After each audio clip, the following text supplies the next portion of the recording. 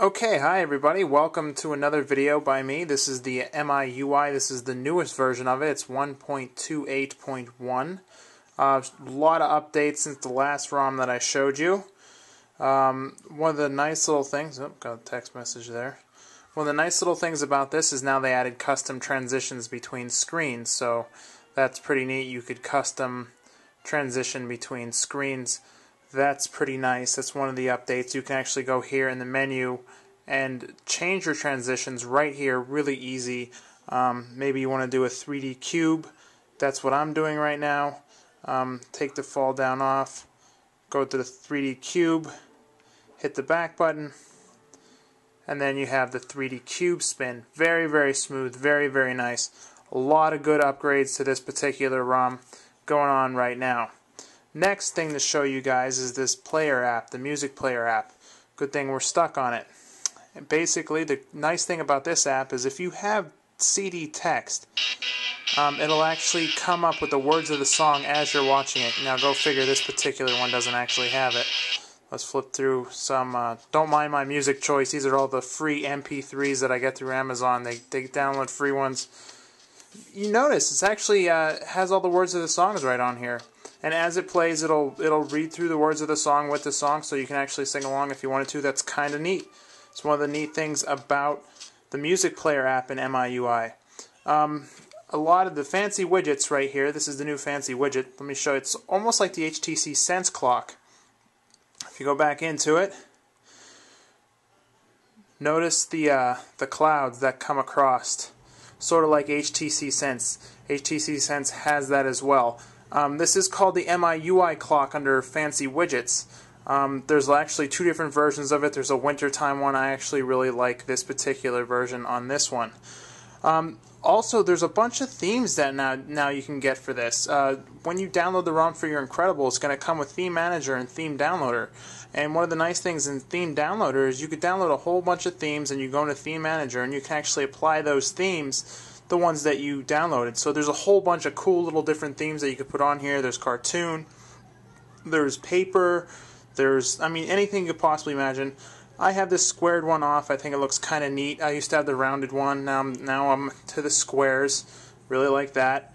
So there's a lot of cool things going on with this ROM. A lot of things that I did miss about, HTC Sense was the HTC flashlight, and that app isn't actually on here. But there's a couple little ways to solve that particular problem.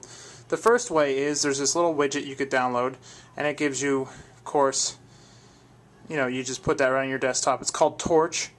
Also up in here they actually put it. If you go into the phone itself, from the pull down menu, there's a whole bunch of different little options that you could do. You could pull down, you could set up your, turn on your Wi-Fi, turn off and on your data, your rotation, your backlight, your volume.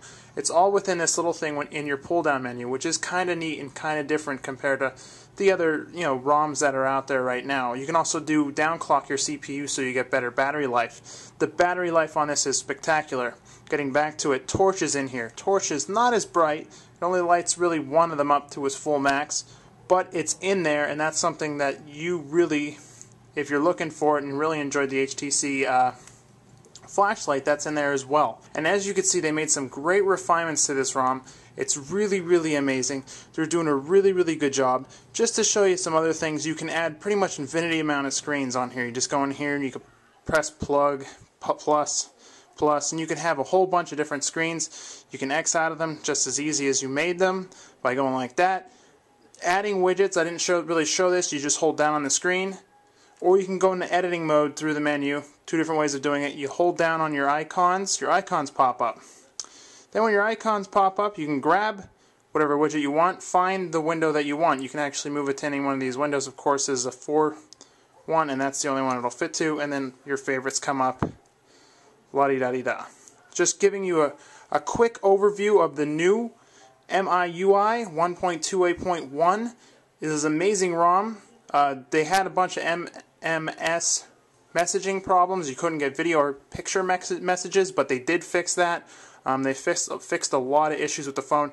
I think Bluetooth is still having a little bit of an issue, but basically everything runs great. And like I said, the battery life on it, unbelievable. It actually is an incredible phone now with the ROM with this new ROM on here. And just so you guys know, this ROM is ridiculously fast. There's some great tools to test how fast your speed is.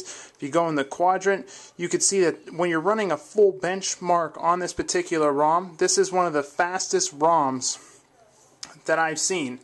I mean, it'll push past 2.2 Motorola Droid X. It really speeds up the phone a lot. I really enjoy it. The frames per second, the gaming's more enjoyable on it. So let's go through this little ROM here once this little benchmark test so you guys can see for yourself how much it actually improves. I'll show you two more quick things where the app killer is in it, and another quick thing where you hold in the back button and it kills out the app for you once we get in there. Right now it's running through this test. Like I said, this thing always used to do, if you notice we're in the 30s and 40s here, this only used to do in the 20s for me when I was running HTC Sense, so it really sped it up. This only used to do 9 frames per second for me when I was running HTC Sense with the latest update. Now it's doing 15. Is that me spitting on the phone? Yeah, look at that. I spit on the phone. I was so excited about it.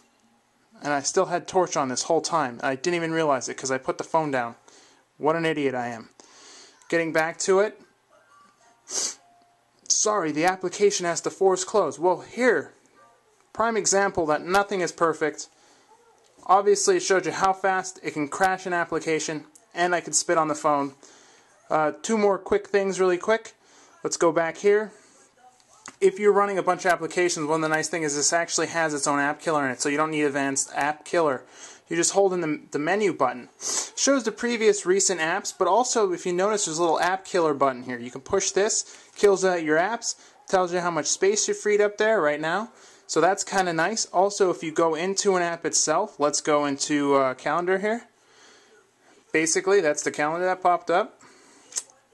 I got a very busy schedule coming up, and if you hold down on the back button, it will successfully close out the calendar and it won't be running in the background. So two really great things.